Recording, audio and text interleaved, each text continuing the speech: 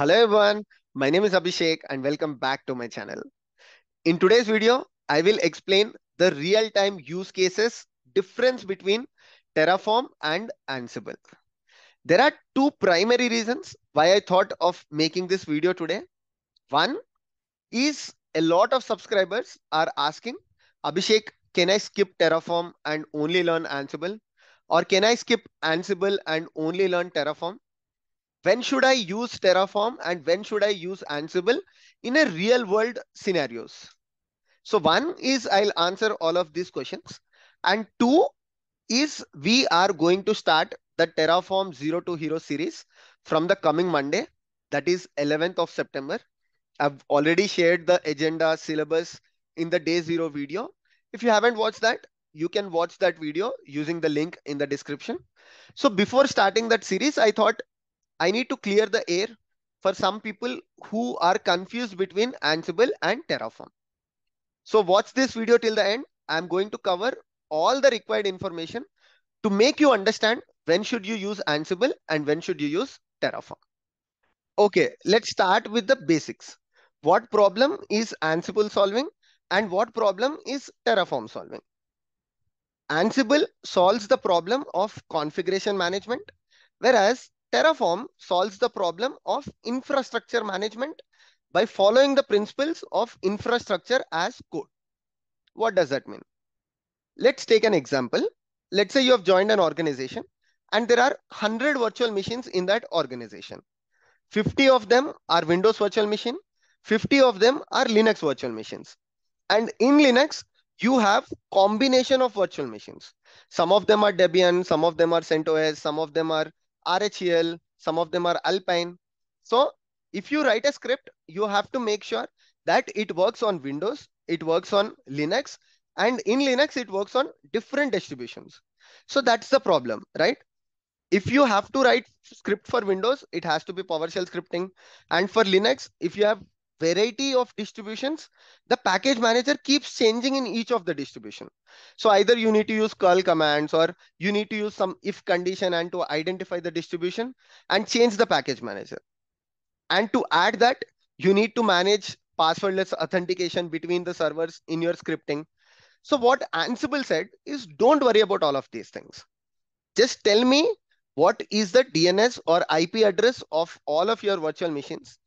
Just establish a passwordless authentication for one single time. And what I will do is write a playbook for me.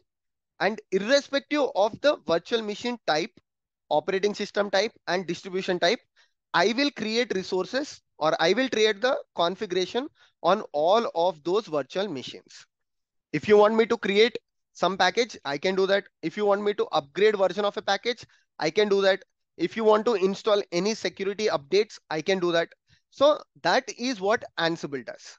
Ansible solves problem of managing configuration in hundreds of servers. You don't have to bother about it once you configure Ansible and write the playbook.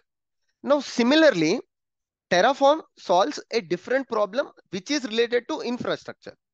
For example, you have AWS, Azure, and OpenStack in your organization. Let's take an example.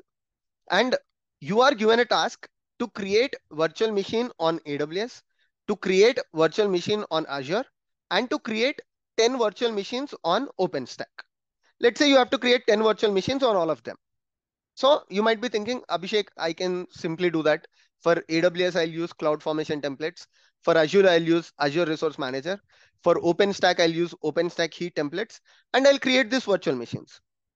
Now, not just virtual machines, I'll tell you to create VPC configuration and integrate it with storage. So again, you will say, okay, that's still fine. I'll go to AWS and I'll update my CloudFormation template. I'll update my Azure Resource Manager and OpenStack templates. Now, the problem is as a DevOps engineer or as someone joining your organization, they need to learn about three different things. Or in one organization, you learned AWS CloudFormation templates. In another organization, if they are using Resource Manager, Azure Resource Manager, you need to learn that. In another organization, if they're using OpenStack Heat templates, you have to learn that. So to solve this problem, what Terraform said is don't worry about all of these things. I can automate infrastructure or I can create resources on any of the cloud providers. It can be public cloud, private cloud, and to that matter of fact, I can also create on any SaaS provider if I get to interact with the APIs of that provider. If the provider has APIs, Terraform will connect to that provider APIs and Terraform will create resources on that provider. So if AWS has an APIs, what Terraform will do is Terraform will configure AWS as a provider. It will interact with the APIs of AWS and it will create resources on AWS. When I say it will create, the developers of Terraform, what they have done, they have created providers. And when you write the provider name in the Terraform script or template, Terraform will understand that, okay, I need to talk to AWS for whatever things are written inside the Terraform templates, the HashiCorp Terraform templates, right? So this way, Terraform solved the problem of DevOps engineers or organizations switching from one provider to the other provider.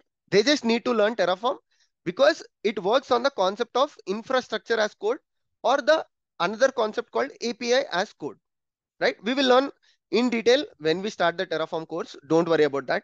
We will learn in a much deeper way. We will learn with practical examples as well. But here I wanted to explain that configuration management is solved by Ansible. Infrastructure or resource creation management is solved by Terraform. Now, because these tools are mature now, and these tools have been there in the market for a long period now, in some or the other way, they cross path with each other. That means in your organization, you might be using Terraform to create EC2 instance in AWS, and you might go to Ansible documentation and you might be confused. Oh, I can do it with Ansible as well. Because even with Ansible, you can go to AWS and create an EC2 instance. Ansible has a EC2 module. But again, what you need to understand is the core strength of Ansible is configuration management. Core strength of Terraform is infrastructure automation or resource creation.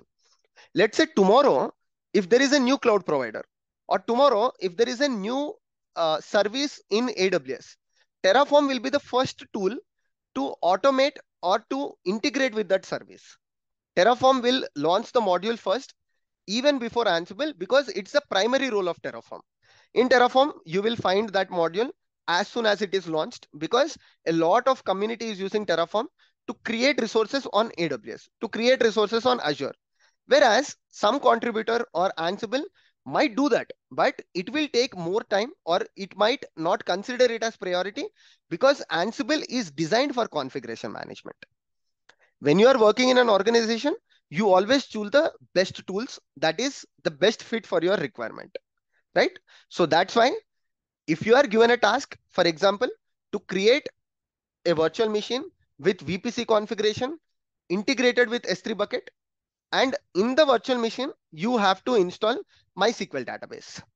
So what you need to do is for creating the virtual machine, for creating the VPC to connect into S3 bucket, use Terraform.